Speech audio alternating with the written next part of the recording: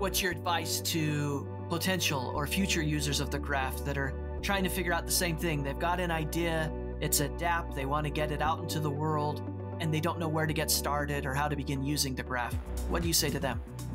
I think that if you already know smart contract development, then it's nice to just pick out some of your favorite protocols and write subgraphs for them, especially if they don't have a subgraph yet. Or maybe if there is a subgraph, you can fork it and add some new features.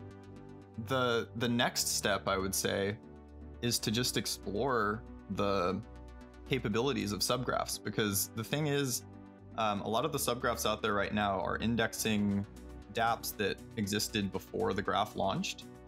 And there are really interesting things you can do if you integrate a subgraph with the architecture of your dapp, not just for displaying data, but for organizing data that gets fed back into the app. And I think that there are a lot of things that unlock, and people haven't really woken up to that yet because subgraph development is so early, and of course the first use cases are going to be the protocols that already exist.